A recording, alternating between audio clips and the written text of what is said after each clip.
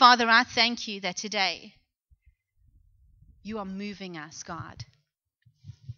God, I thank you that today with all the testimonies we can give you all praise and honor and glory, God, as we just step back into the place and turn our eyes upon you and the things that you are doing. And I say, thank you, Jesus. We say, thank you, Jesus, that you are a very present, personal God, that you step into our moments and that you change us from the inside out. And so, Father God, I thank you that today, that as this word goes forth, Father God, that you would speak clarity over people's lives, that you would bring an excitement and an energy, Father God, that we would lean in and that we would not stay where we are, but Father, we would move into every single thing that you want for us. And so, Father God, I thank you that today you would help me communicate this word, Father, not by my own eloquence and preparation, but by your Spirit.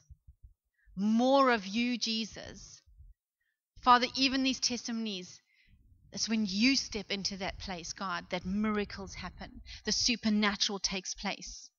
And so, Father God, we put ourselves in a position, but we step out the way for you to move. Have your way today in Jesus' name. Amen. So this week, I got to go to gym. For those of you who are professional gymmers, high five. But I'm going to tell you my story, okay? Because sometimes we compare our lives to people who are professionals and we never measure up. And so I'm going to talk about just the average every day because we can all relate to something and somewhere in our lives. And so I went to this gym class and it's called Body Combat. And basically what it is you just move every single thing in your body for about an hour. And it's like star jumps and boxing and kicking and squatting and bending down and then back up again and then sit-ups, and it's fast and high-paced. And just when you think, praise the Lord, we should be finished, and you turn around and you realize you've only been in there for 5 minutes. Do you have a tissue, Myra? Sorry. And so what happens is this week, this coach of ours, and some of you who know, because if you've spoken to me and I've been at a class, thank you so much. Do you not need it, Mara? I might make you cry today. I'll bring my own tissues. I will one day. And so what happens in this class is this lady, and if you've been around, I've told you before, there's a specific class, and it's a specific lady that teaches it. We've got Pat, and she's 60 or 70, and she's got Batman trousers. She's fantastic for Pilates, but she's not fantastic for combat. And so this girl, her name is Tracy, she is so strong and so fit and so well built. Do you have the picture? You don't get the picture. She's like professional in her job, okay? These gym instructors are amazing. Darren, you're one of them, they just got it all. And they go from one class to the next class to the next class. So in any case, we get into this class, and this girl, she doesn't even know how she inspires me. So I like to go to a class where people tell me what to do. So I don't have to think about it. Just tell me, and I'll do it. And so she comes up, she goes, come on, athletes. And then immediately you're like, yeah, I'm an athlete. I'm in the back of the room, so I can't see myself in the mirror. You don't want to see yourself in the mirror when you're doing all these things that you're not a professional at. And then she goes, we're not stopping. You can do this. Picture the enemy and take him out. I'm like, okay. And then she goes, you can do it. And another blow and another squat and then another, like, it's basically, she's like, whatever it is, what's holding you back? Don't let it hold you back. And I'm like, this is good stuff. And she has no idea that I'm just being filled at the back of the room while I'm like, falling over your legs. And so this week I went to combat, and it was a full class, and she started, and it was a bad class. Have you ever stepped into a class and you think, okay, I know it's hard, but I know I'll make it through it. And then you come in and they change the whole program and they make it harder. Do you know that halfway through the class, one person left? They start looking at their friends going, like, we're out. And then they pretend to go and have a water break, and they don't come back in again.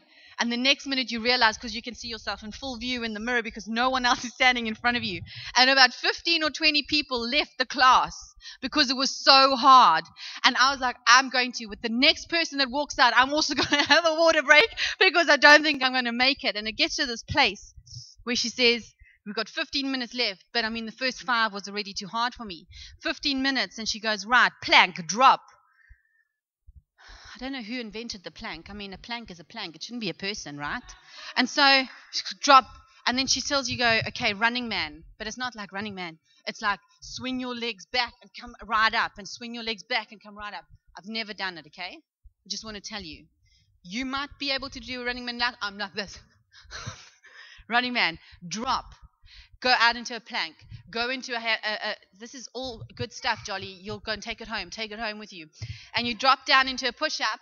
And then it's not a normal push-up. You have to go Spider-Man, as in stretch your arm forward. This arm here, push down like that. So basically, a one-arm push-up. I'm not good at it, okay? Are you picturing this? And then you change arms and you go this way and you do a one-arm push-up. And then you go into your plank, up again. And then you have to move your position in the plank where you open your legs and close them and open them. And then you close them, open, close. And then you drop and you do a Spider-Man push-up and a Spider-Man push-up. Then you go back up into the plank. Who's excited about it? Who knows that I wanted to walk out? I actually just wanted to lie flat and wish they didn't see me. But you know, that's how life could be sometimes. When you actually go into a class thinking, I know it's going to be a bit hard because it's an intense class and I've signed up for it. I know that today might have some challenges and I'm ready for it. But then when you pitch up and the program changes and they've complicated things and they're pushing you from 5 minutes in before the day even got started, you're thinking, I wish it was the end. Do you know, Peter felt like that. Peter must have felt like that. Last week we ended in the Garden of Gethsemane, and today I want to start in the Garden of Gethsemane, where he finds himself in a place where Jesus says to him, not just to him, but we know what happens with Peter. He says to his disciples, the time has come, and it's now. And so what happens is they have the Passover feast, and he leads them to Gethsemane, which means the oil press. That's what it means. Oil press. And then he says to them, you wait here because I'm going there. Do you know God is always wanting to move us from where we are to where he wants to take us? And he says to them, wait here and I'm going there. But sometimes in those waiting processes, in the in-between, from the time you start and the time you finish, from the time things you think you know about to the times they start making sense, there's a lot of unknowns. And so Peter finds himself in this place where he fails. He fails at that moment when God says, if you would just lean in, you would have been able to get through the next challenge, which was the arrest, which was the denial, which was the absolute life that falls apart, because that's not who he thought he was going to be. Because remember, the thing about Peter is that a few weeks or months or years before it, it's the same guy that Jesus calls out and he goes, come and follow me, Peter, and you'll be a fisher of men. And there's conversation around who Jesus is. And Jesus says to him, okay, you've heard all these things. Who is Jesus? What do you say? Peter, what do you say? Who am I to you? And Peter is the guy that says, you're the Son of God. And he says to him, okay, Peter, you're the rock. And there's a little exchange that takes place. When you acknowledge who Jesus is and what he's come to establish on earth, he looks at you and goes, okay, now that you know that, let me tell you something about you. You're going to change the world. There's going to be mighty things that are going to come out of your life. You're going to be a rock. You're going to be an encourager. You're going to be a person that's pushing back darkness. You're going to be that nurturer. You're going to be that encourager. You're going to be, and you lean into him and goes, let me expose a little bit more about you. There's a scripture says the more and more you learn about God, the more and more you learn how to do your own work. Because he starts putting those things in alignment. And so he speaks over Peter and he says to him, okay, Peter, upon this revelation of who I am, when you know who I am, Peter, I can build on your life. Not, Peter, because you're so clever, I'm going to build my church. upon your revelation of who I am to you, I can take you places. Do you know Jesus wants to take you places? He wants to take you places. Not just, you take him places. He wants to take you places that you have not ever even discovered before. And so he says to Peter, I'm going to build my church on this revelation. And then it's Passover. And he says to him, but before we get there, Peter, I just want to tell you that there's going to be some stuff that you're not going to be able to live up to. There's going to be some things that are going to just come from nowhere and feel like they've taken you out. And he says, but you know what, Peter, what I want to tell you is this. And this is what I love about how Jesus relates to us.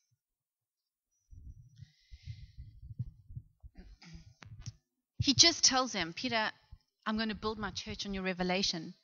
But then a few months pass and stuff, and he says, but Peter, I just want to tell you as well that I know that you're going to battle. You're going to go through something and you might not be able to actually, overcome it. But this is what's going to happen. He says, Peter, my dear friend, listen to me. Listen to what I'm about to tell you. Satan has demanded to come and sift you like wheat and test your faith. But I have prayed for you. Do you know that God knows what he's called you to do? And he says, I pray for you.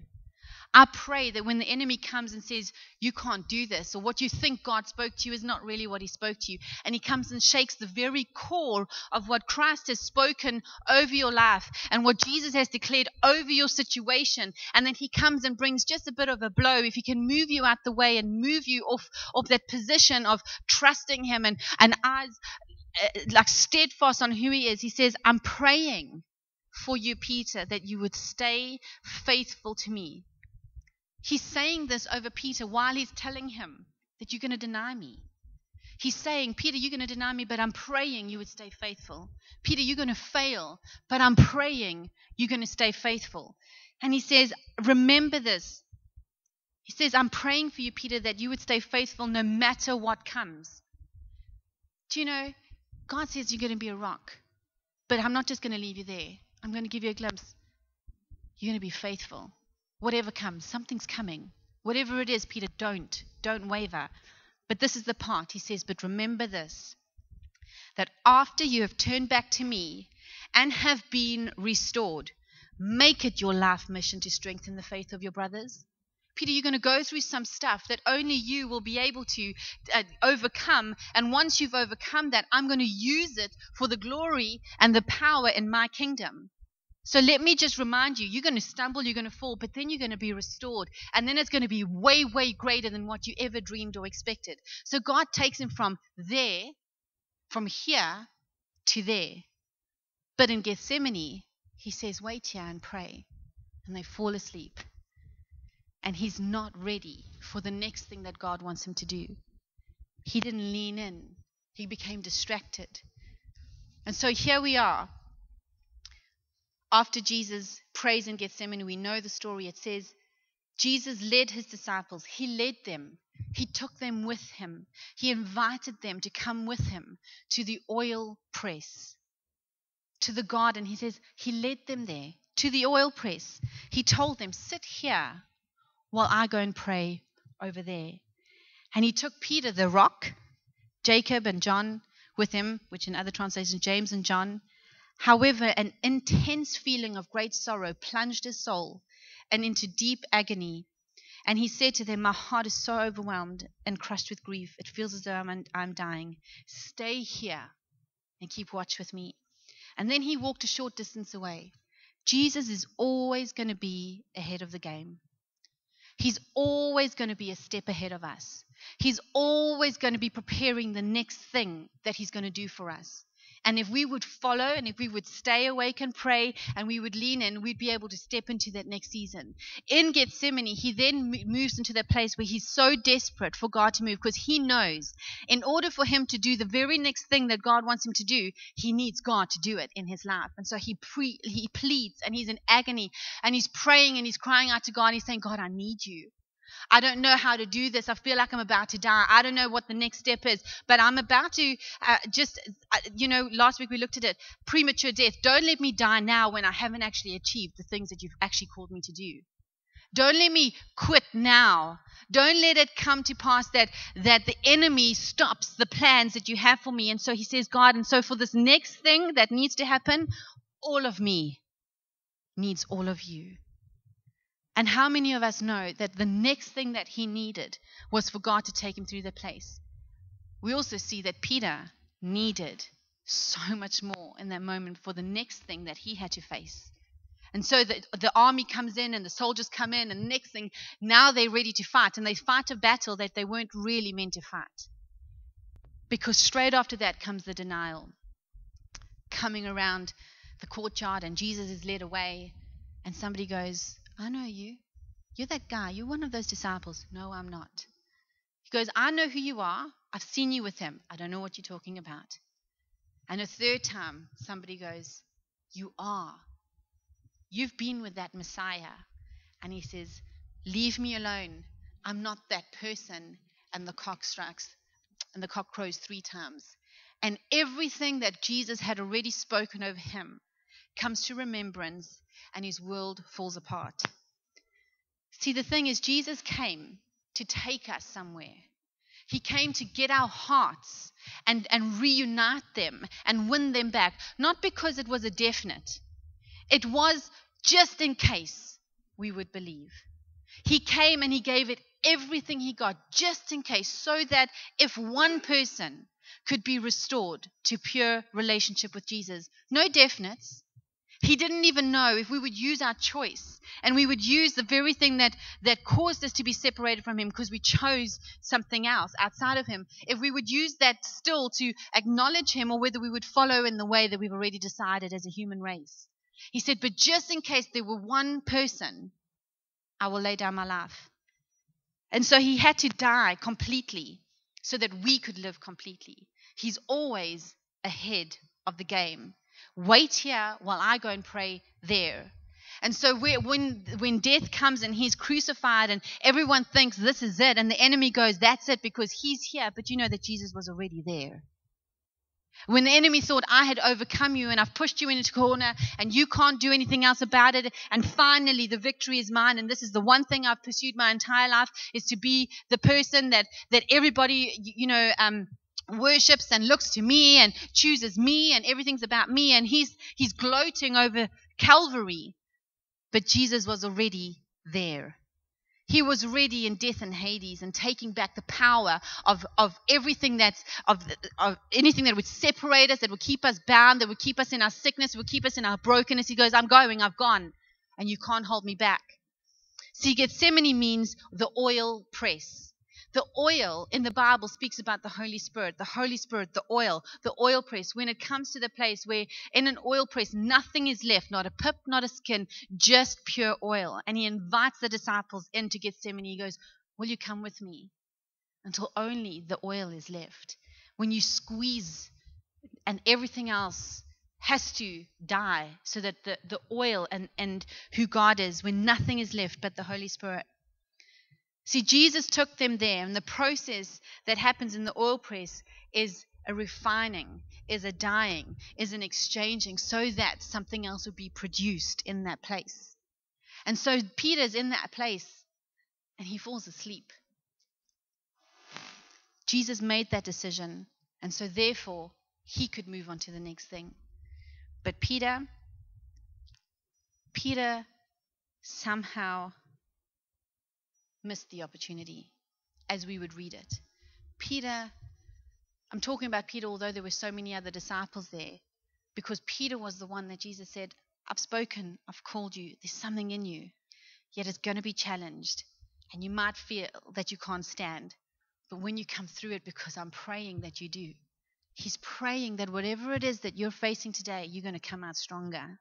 Whatever it is that you've had to navigate in the last few years of your life, that you would actually be able to use that for his kingdom. He's praying that where the enemy has tried to crush you, steal from you, rob you, destroy you in whatever capacity he goes, it will not hold, so that you can. See, because there's another time when Jesus says to them, wait here. And it's after his crucifixion. And it's after Peter went away and said, I'm going back. I'm going back fishing. Where's my boat?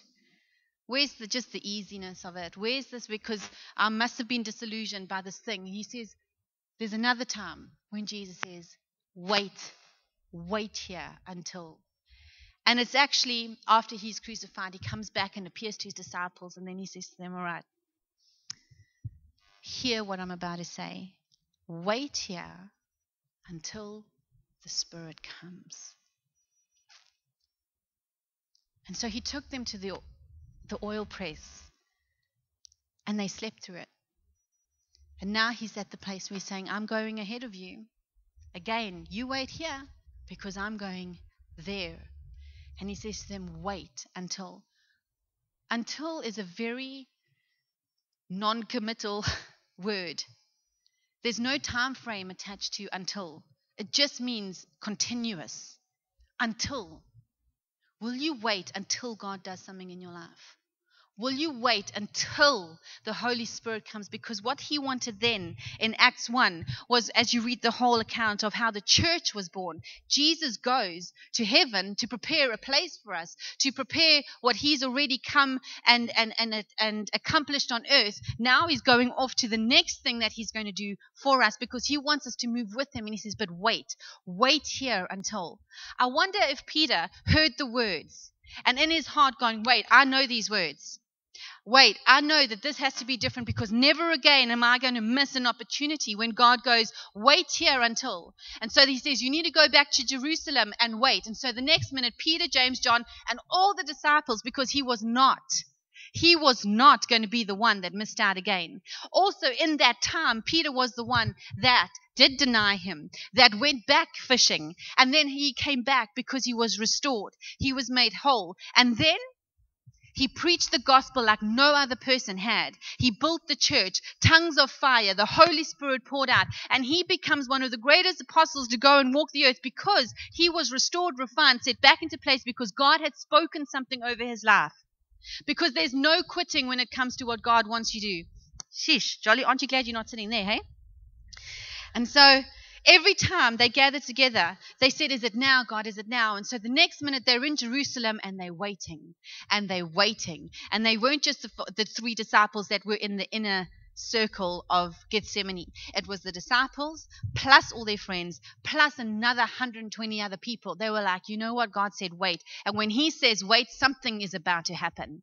When he says wait, you want to be there, because he's made a promise and he will fulfill it. When he says wait, will you wait with the weight of what he's promised? Because he says, when I've said it, I will achieve it. And so they go to Jerusalem, they're in the upper room, and that is the start of the church, because they waited in anticipation, in full expectation of, I'm not going to repeat the things, because you know what, devil? You told me that actually I'm no good for nothing. I questioned my calling, I questioned my purpose, I questioned my identity in Christ when I denied him 3 times. But he came back and he said to you, no matter how hard it is, don't fail. Don't give up.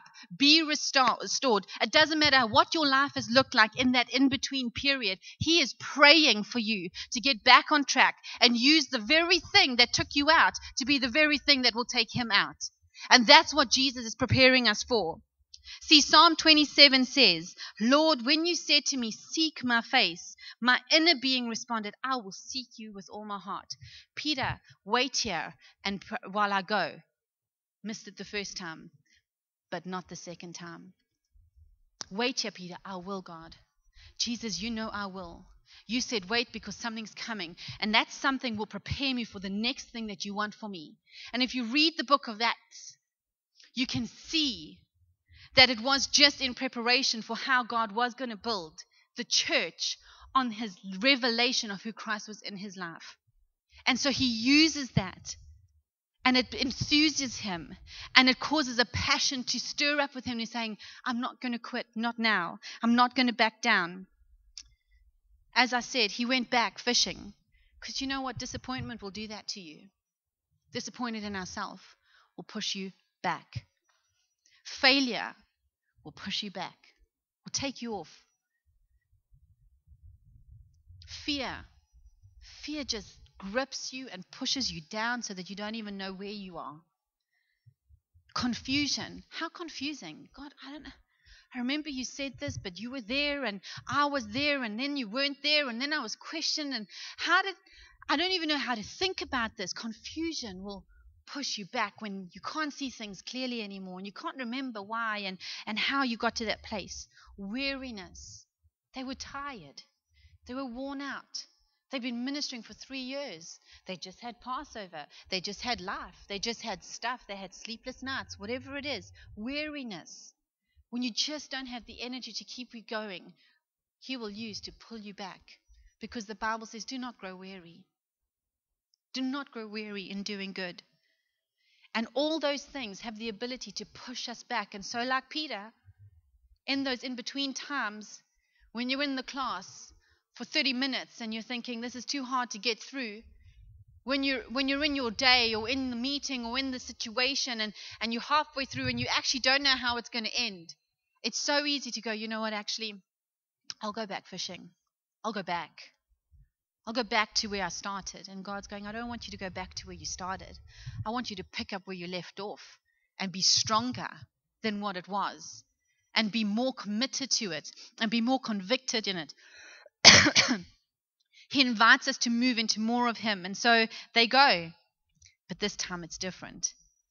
This time there's a chance for them to move into the next thing that Jesus has in store for them. There is more. There is so much more in you. So, in an attempt not to embarrass myself, I'm going to show you something.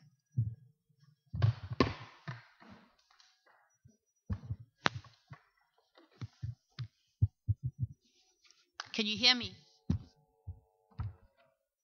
5 minutes in. I'm going to do it for you. Father man, push up. But I'm going to do it for you not because I'm a professional.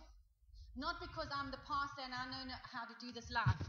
Not because I'm the preacher and I need to know how to quote scriptures. Not because this is my job. Do you know my job is this, but my life is a Christian. Your job might be whatever it is. Your challenge might be whatever it is, but you are a child of God and you've been called to do certain things in life. And so wherever you find yourself in your 60-minute class, 5 minutes in, and you're thinking we should be close to the end right now, God is saying, imagine I'm Tracy. Pray for Tracy. We need her in our church, right? Come on, athletes. You've got 15 minutes left, but you actually wanted to, leave 5 minutes in. That's me. All right. Running man, let's go. Running man. I'm going to fall over. I'm going to fall over. Drop. And then it's like push up. And push up. And then it's going into plank. Jolly, you wish you were you. Let me just cover myself. And then it's like open, close, open. And then it's closed, open, close. And then it's a burpee. And then it's up. And then it's a running man. And then it's a running man. And then it's like push. And then it's drop. And then it's down. And then it's come down. Because you know what, athletes? You're not here to stop. And whatever it is, you might have to change your momentum. And you might have to change your pace. But whatever it is, you cannot quit. Because there's more in you. This is Tracy. You can do this. There's 5 more minutes. So when the enemy says that's it, you say, no, it's not it. And we will take it to the end because we're athletes and we're in the team together. And you're not going to quit because quitting is not an option. Quitting is not an option when it comes to what God says. Because He says to you, Peter, whatever it is that the devil has said you cannot do, I am praying for you. And you might have 15 minutes left because when you push through that 15 minutes, the 15 people that have left, you will not be one of them. And so when you think you came and you thought you were going to make this class and you're wishing you had more spit in your mouth because you forgot to bring your water, it is not because I'm a professional. By any means, I don't even know how to do a plank properly. But it's because, thank you, Roger. Thank you, Roger. I missed my momentum there. That's why I can't worship. Can't breathe properly. No, it's okay. Thank you, Johnny. See, because the thing is, God's spoken truth over your life. He's already told you, I'm here, but I don't want to take you there. And when you want to give up, and He's going, you're not even halfway. It's not an option. But this is what Tracy said. the book of Tracy, if there was a book after Revelation. She said, you might have to change your pace. You might have to change your position. You might have to change your method. Whatever it takes. Because she didn't do it like I did it. When you get into the rhythm, because it's a bit complicated, all the things you need to do. Charlie, thank goodness we're cousins in the Lord. Her pace is push up. And it's push up, push up, push up, push up. Mine is not even quarter of the time. Not half the time. And so she says, if you want to keep up with me, keep up with me. But she says, whatever it is, wherever you find yourself in this class, you might have to change your pace. If you can't keep up with me, change your pace. If your knuckles are sore, change the method. If you can't get up into a plank straight back, then bend your knees. But whatever it takes, you might have to move. You might have to maneuver. You might have to get to another place. Whatever it takes, you are not allowed to quit, because quitting is not an option right now for you. And so wherever you find yourself, Garden of Gethsemane, I fell asleep.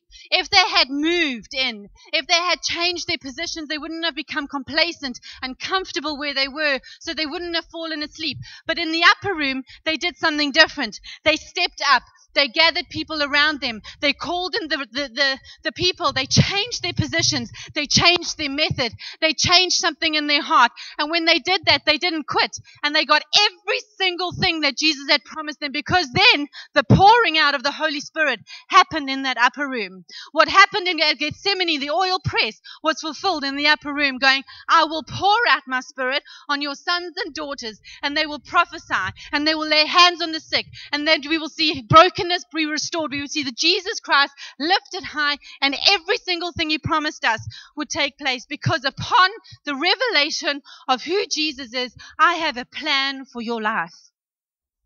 I have a plan for your life, and it's to take you there. It's to take you there. But you're going to need him more than ever before. If you want to lay hands on the sick and pray for them and see them be healed, you're going to need him. If you want to step into a moment and be the light and the excuse me, the light and the God colors, it's not going to come because you've dressed well. It's going to come because there's something in you that's different to what the world has, even if they go to designer places. It's going to be a kingdom thing. So whatever it is, if somewhere in your walk with Christ, you're at the place where you're going, I've been doing this for too long. I've been doing this for years.